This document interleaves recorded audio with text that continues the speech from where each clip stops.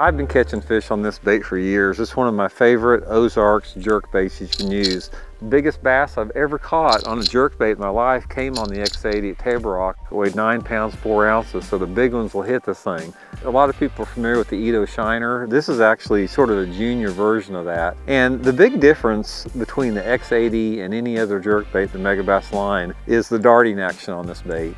This bait is truly a finesse jerk bait.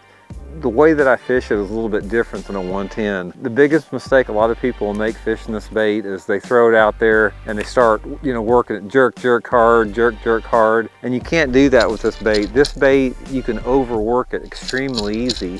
And it's such a responsive bait that all you have to do is I just like to reel it down and just barely twitch the rod tip on it. And that gives it a tremendous darting action. This bait will get down close to 8 or 9 feet, surprisingly, as small as the lip is, with 6-pound test line. And that's one of the big keys on this bait for me, is fishing it. I fish it on 6-pound test Seaguar and Vizix line, the Megabass Orochi XX whip snake. This is a 6 feet 11-inch spinning rod, and I can make a tremendous long cast with that. And since this is a finesse jerk bait, even though it casts really well on a bait caster or spinning rod, I just have so much better feel with it on the spinning rod.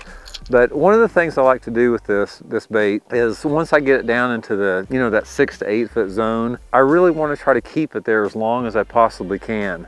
And by doing this, what I do is I do a lot of like reel and pull on the bait, and just small twitches like that, reel and pull, small twitches like that. And this is a deadly technique on spotted bass.